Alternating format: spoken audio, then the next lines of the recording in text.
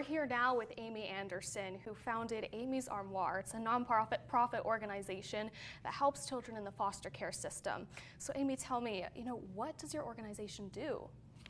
So one of the things we do is to help support foster, adopt, and kin families, and we also help biological families when that's appropriate, whether they're trying to get their kids back or maybe in a prevention situation, and we do that in a lot of different ways. Yeah, and what made you decide to start this organization in the first place? Well, I just retired from corrections, and the vast majority of people that are incarcerated are people that have a trauma background or who have been in the foster care system. And then we started fostering. We did that since '99, and there's a lot of gaps in the system we decided we wanted to try to fill. Mm-hmm. And what motivates you to do this kind of work?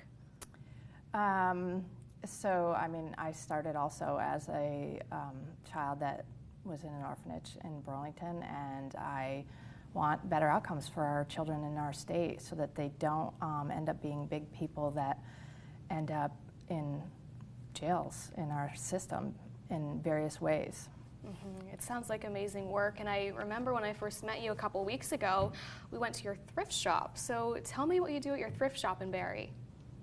Our thrift shop is a place that we sell clothing for $5 or less so that we can have a revenue stream to support the families.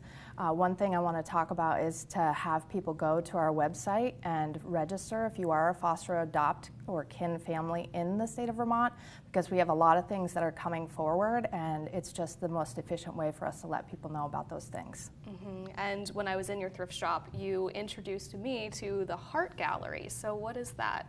So we have photos around the store that are children who are waiting for adoptive homes, and so it just gives people a visual reminder of why to come shop with us. None of our staff or myself get paid. It's 100% volunteer run, and everybody knows that the money will go directly into solving the problems as we identify them.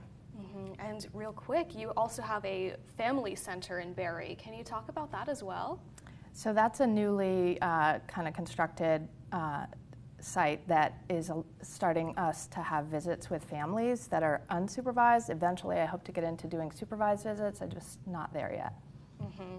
And the last thing I want to ask you real quick, do you have any goals for the future of your organization? Yeah, that family center is going to start expanding. Besides the visits, we're going to start having peer support opportunities for families. We're going to start having gatherings with the community to try and just outreach and explain what it is we do and why there's even a need in the community, because a lot of people don't realize there's a lot of ways that people can help that are not time consuming and not expensive. Yeah, that's amazing. And thank you so much for being here, Amy.